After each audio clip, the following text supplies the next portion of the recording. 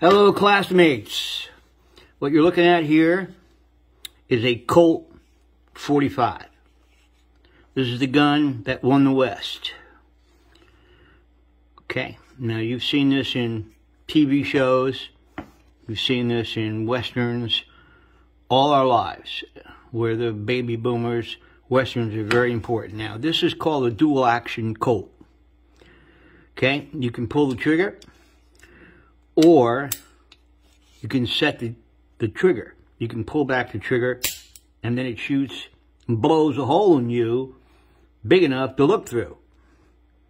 It's a 45 caliber gun, very powerful gun.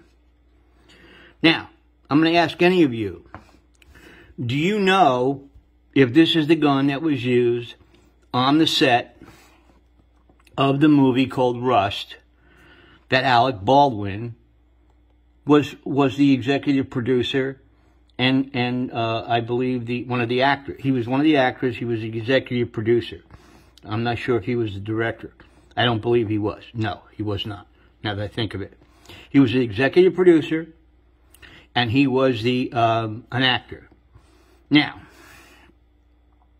we do not know what kind of gun that was. We don't know if it was a 45 caliber or an older weapon. Okay? This gun was really well documented in the movie Back to the Future, the third movie that was back in the West. It was well documented because this gun revolutionized the Western culture, and it became the gun of the fast draw.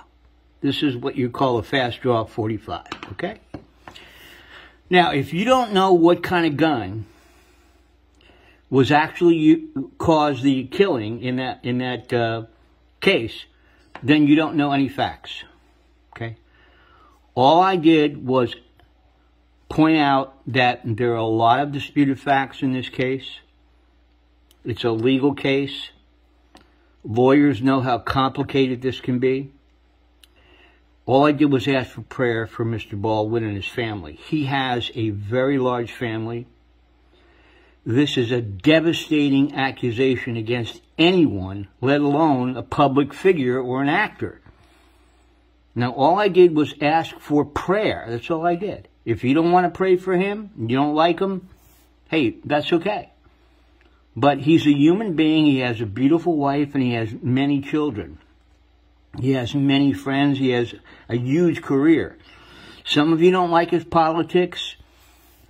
I'm not talking about politics here. We're talking about a man being accused of a crime that he may be innocent of. Okay, so please, if you don't know what kind of gun was actually used in that scene that caused the accident and the killing, then you don't know anything. You don't know the basic facts, and you can't argue the law. That's all I'm saying.